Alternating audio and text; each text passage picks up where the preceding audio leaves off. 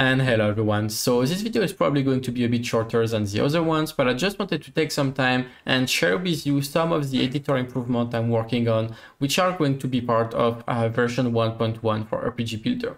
So first thing is that I am having two projects open now. This one is still the old editor, which is the one you're currently using, the one that version 1.0.4 shipped with. And here we have this other project, which is the current version of the editor for me, which is going to ship with 1.1.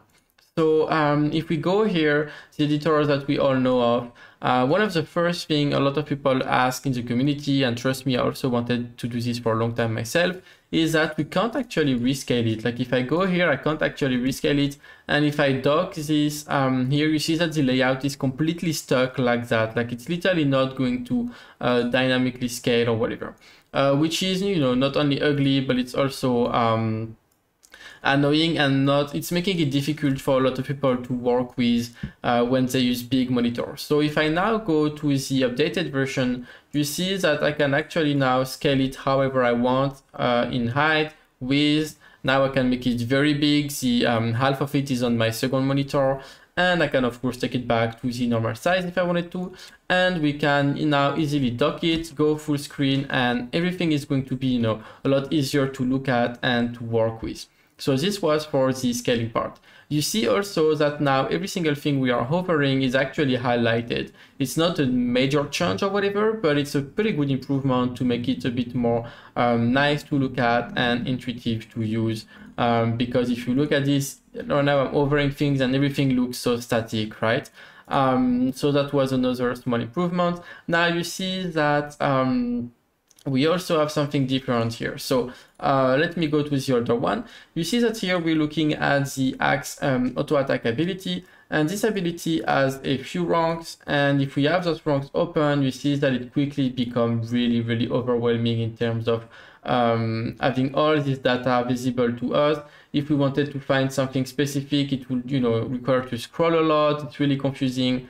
So what I did is something I wanted to do for a while now, is that I made it possible to collapse every single one of those kind of like banners, that splitting sections. So base info, ranks, unlock settings, etc. So as you can see here, you can fully collapse them. So in this case, we don't really see much, right? But if I click on base info, we can now see the icon, whatever is in the base info, right? Now we can see the ranks data, and I can of course also collapse the ranks, but this was already possible before. I can add new ranks, was also possible before, but as we can see, it's now a lot easier to look at your data. And if I go to, for example, rank 1, I can decide to show or hide the talent tree settings. Same for the requirement.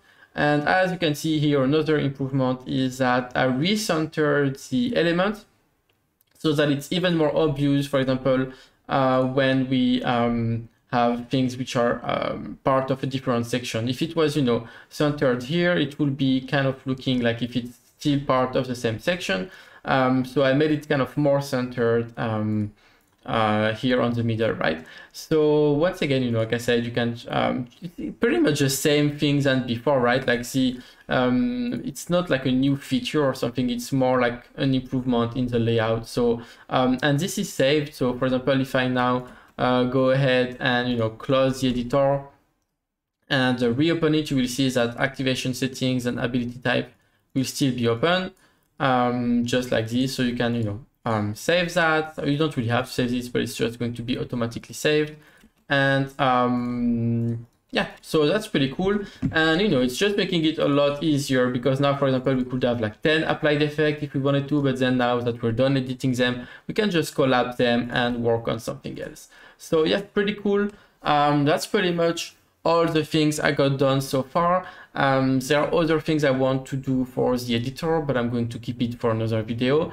And yeah, definitely let me know what you think of it in the comments and in Discord. It's going to help me, improve it even further, or maybe you can suggest things that I didn't think of, and I'm going to make sure to add it if I think it's, making sense. So yeah, thank you for watching, and see you in the next video.